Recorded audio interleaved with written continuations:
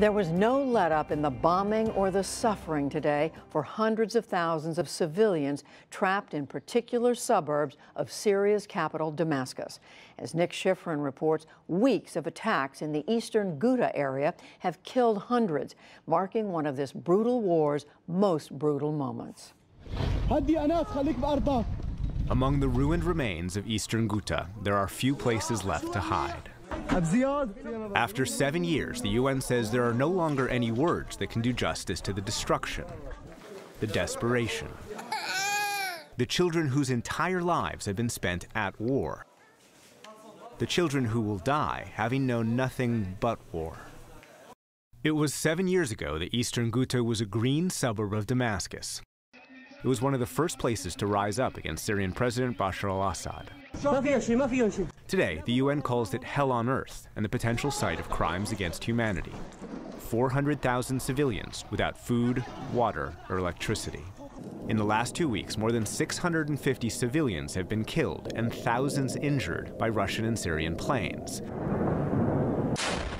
And a ground assault the Syrian military says is advancing and targeting rebel groups fighting the regime. We are all civilians. Why are they dropping the barrels on us? They've terrified the children and destroyed our homes. There's supposed to be a daily 5-hour ceasefire pushed by Assad's main ally, Russian President Vladimir Putin. And now President Trump is calling for a national 30-day ceasefire, but the firing has not ceased. What truce? We are hiding in the basement. Russian strikes and barrel bombs, what truce? What sort of regime is this? God have vengeance. There's supposed to be a humanitarian corridor manned by Russian and Syrian forces. The UN says not a single civilian has evacuated. The only corridors in eastern Ghouta today are traps. Assad and his allies want the civilians of eastern Ghouta to walk into the arms of a regime that has been attacking them and starving them for the last 7 years. On Ghouta's once busy streets, an ambulance is bombed out and abandoned. The humanitarian group Syrian American Medical Society, or SAMS, says airstrikes have destroyed nearly every medical facility, including a children's hospital. Local doctors operate without electricity or basic medical supplies. The escalation has been night and day, and the staff have been working non-stop. The blood is flowing and the hospitals are overflowing with patients, and there are no places to evacuate them. And in the basement, Dr. Hamza treats a terrified 13-year-old Mohammed Harwardi. He has injuries to his trachea, esophagus, and spinal cord. He is paralyzed from the waist down and is dying of starvation. His heart under the skin directly because no muscular mass. Aid groups say more than 1,000 people need immediate medical evacuations. Aid convoys still aren't given access.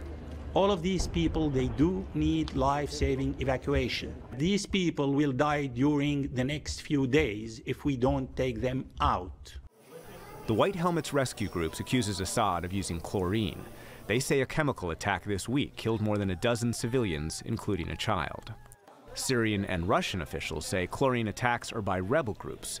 They call the White Helmets fake news and accuse rebels of trapping civilians and instigating the violence.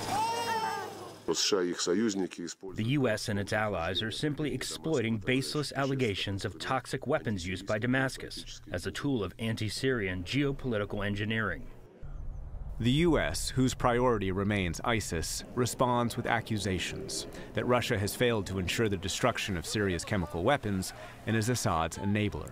Its continued denial of the Assad regime's culpability in the use of chemical weapons is simply incredible. Diplomatically and militarily, Moscow plays both arsonist and firefighter, fueling tensions among all parties in Syria, then serving as an arbiter to resolve disputes. This week, Putin left the door open for further intervention. He told reporters Russia will not, quote, endlessly tolerate rebel attacks during the so-called truce. But for the residents of eastern Ghouta, there is no truce, and there are no longer any words. Only a father whose son survived, expressing relief, and a father whose son died, saying goodbye. For the PBS NewsHour, I'm Nick Schifrin.